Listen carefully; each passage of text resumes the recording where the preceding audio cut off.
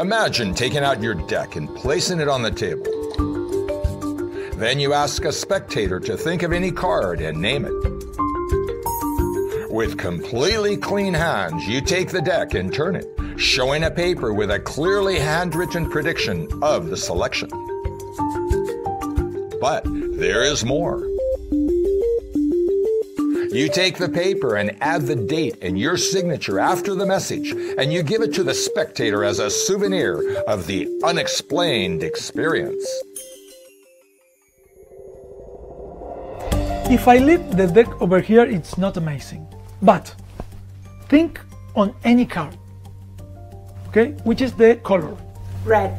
And the suit? Diamonds. And the value? 7. 7 of diamonds. Are you sure? Yes.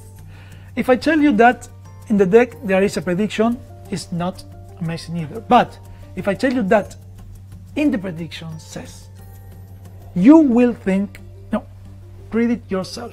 You will think the 7 of diamonds. Oh my God! That's amazing! But wait, because I want to give it to you. But I'm going to put today's date and my signature. You can take it as a souvenir. From all the cards I could have chosen, I had to pick this fucking card? Really? You can use your own regular deck of cards and perform any other tricks you want. Instead of a piece of paper, you can use your business card to leave it as a souvenir with your information.